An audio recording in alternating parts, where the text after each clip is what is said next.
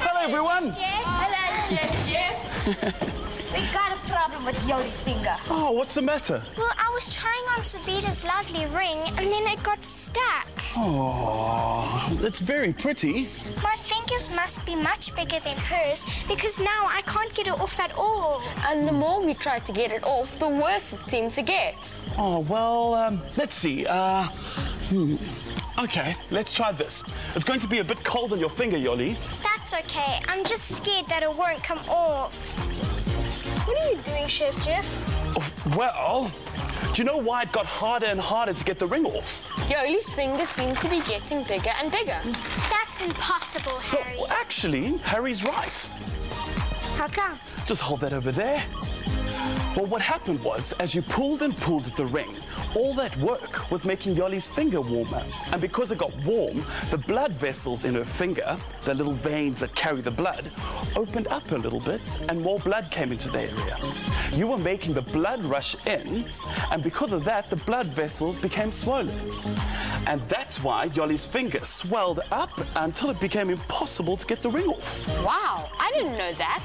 But what are you going to do with the ice? I get it. You're making the blood vessels cold and making the swelling go down. Exactly. When the finger gets colder, the blood vessels automatically contract, and all that extra blood goes away, bringing the swelling down. Let's see if it worked, Yoli. Okay. Nice, huh? Thank you, Chef Jeff. That's amazing. That's a really cool trick. Well, actually, it's not a trick. It's science. Things often contract, get smaller when they're cold. What? How can that be? Huh? Things get smaller when they get cold. So what happens when it's winter and I'm sitting on this tree? Does that mean that I get smaller? And if it gets colder, do I get smaller still? What? Will I disappear completely? Oh dear, hope not. What other things do that? Well, for example, some kitchens have tin roofs, and when the sun beats down on them, they get hot, so they expand. Then at night, when there is no sun and it's much cooler, the roofs cool down and go back to the way they were when they started. They sometimes make like a creaking noise when they do this. I've heard my of doing that.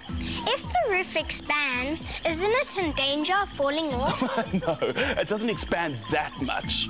Expansion and contraction can sometimes be very useful. For example, have a look at this jar of peanut butter. Can anyone open the lid? I'll try.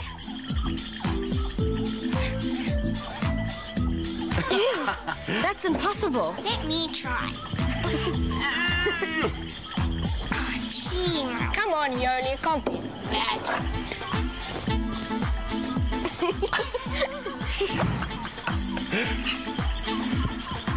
Sabeda? If they can't open it and they're stronger than me, then I'll never be able to open it. Well, actually, you can.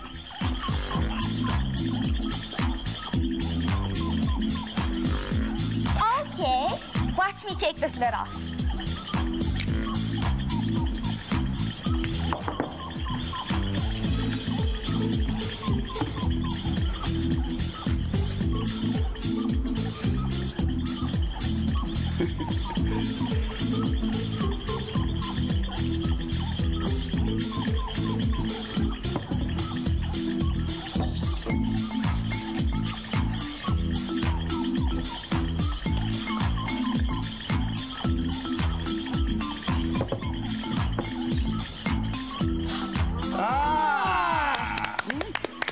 Very good.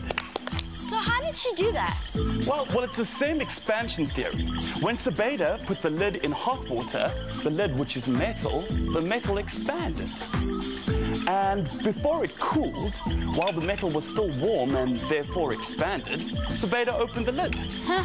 That's a great idea. Some matter and materials expand when they get hot and contract when they get cold. Most solids change their size depending on how hot or cold it is. So heat can change things? Yes, solid things can change when heat energy is added or taken away. So if solid things can change size, why don't buildings fall down or bridges collapse? Well, that's a very good question, Harry. You see, builders and engineers know about the power of heat energy. And when they build things, they allow for it. Let's have a look at this. Change solid objects, but what about the things that aren't solid, like liquid? Well, liquid, it can also expand when it gets hot. Let's look at this big thermometer. Does anyone know what a thermometer does? It measures how hot or cold something is. Good. Yes, it does. Now, you see the liquid in this bulb is colored alcohol. What happens to this bulb is when it is, for example, warmed, then the liquid expands. You see this bulb is quite big and the tube is much narrower. So as the liquid expands, it is forced up the tube. How far up the tube it goes depends on how hot the liquid is. So at the moment, it's not that warm. Well, if I look at the thermometer, it says it's 21 degrees. That means the air around us is that warm. Now, if I put some more hot water into this bowl, tra-ta-ta, and then I put the thermometer into the bowl, what happens? The colored alcohol is going up.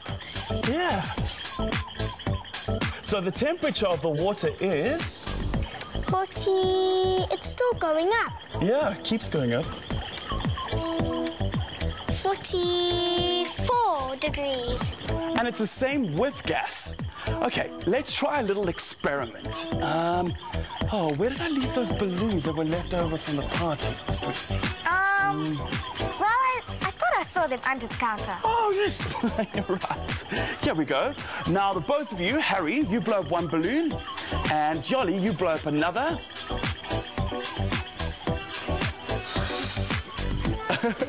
Harry, try and blow yours up so that it's the same size as Yoli's. There you go. Keep blowing. So what are they putting inside these balloons? Anyone? Air. Well, when Harry and Yoli are blowing into the balloons, what are they putting in the balloons? Gases. Yes. They're putting gas inside this balloon. Now, have you tied them up? Let's tie them up quick.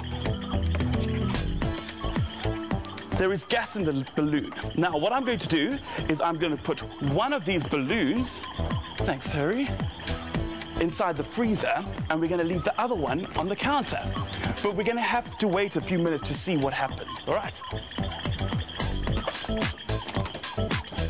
There we go.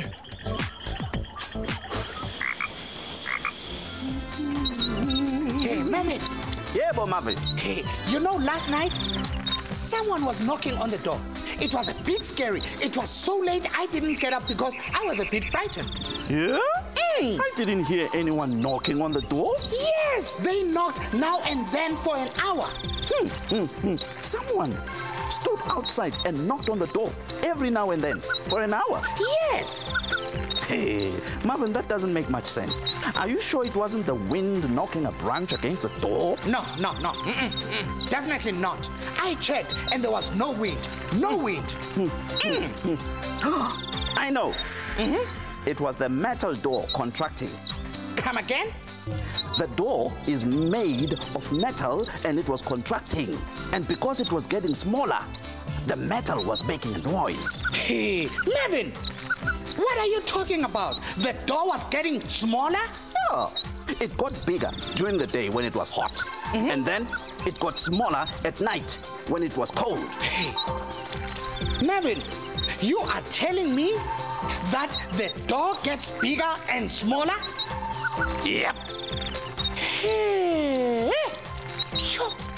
You know, I think this poor old Marvin is losing it. He's dreaming the door is getting smaller and bigger. I think you should lie down. Yeah.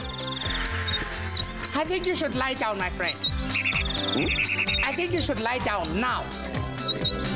Lie down now. Okay.